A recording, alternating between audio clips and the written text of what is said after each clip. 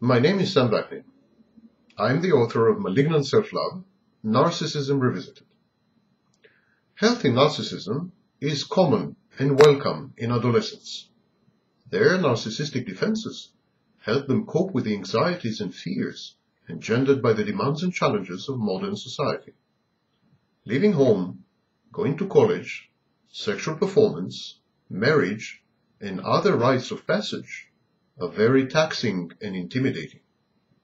There is nothing wrong with healthy narcissism. It sustains the adolescent in a critical time of his life and shields him or her from emotional injuries.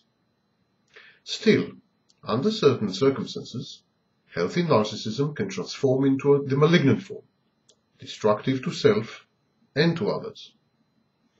Adolescents who are consistently mocked and bullied by peers, role models, and socialization agents, such as teachers, coaches, and parents, such adolescents are prone to find succor in grandiose fantasies of omnipotence, omniscience, and revenge.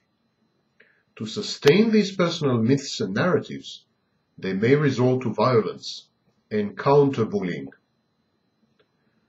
The same applies to youths who feel deprived, underestimated, discriminated against, or at a dead end.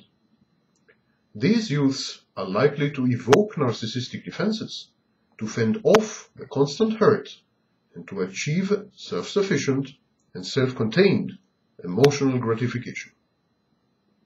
Finally, pampered adolescents who serve as mere extensions of their smothering parents and their unrealistic expectations are equally liable to develop grandiosity and a sense of entitlement, which are incommensurate with their real-life achievements. When frustrated, such adolescents become aggressive.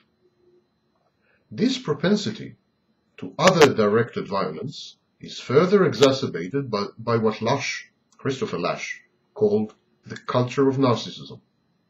We live in a civilization which condones and positively encourages malignant individualism, a civilization which elevates bad hero worship. Remember the movie Born Killers? A civilization which regards traits and behaviors such as exploitativeness, inane ambitiousness, and the atomization of social structures and support networks as welcome. Alienation is a hallmark of our age, not only among youngsters. When societies turn anomic under both external and internal pressures, narcissists tend to become violent. So in societies that are subjected to terrorism, to crime, to civil unrest, religious strife, economic crisis, immigration, widespread job insecurity, war, rampant corruption, and so on, narcissists come to the fore. They become pillars of the society, and they become aggressive and violent and in need of fulfilling their sense of entitlement. This is because communities in anomic states offer little by way of externally imposed impulse control. They offer little by way of peer regulation of impulses, of penal discipline, and rewards for conformity or good behavior. These societies have nothing to offer to their members because they are in a process of disintegration. In such settings of collapse, narcissists become serial and mass killers on a greater, remember Hitler, or a smaller scale.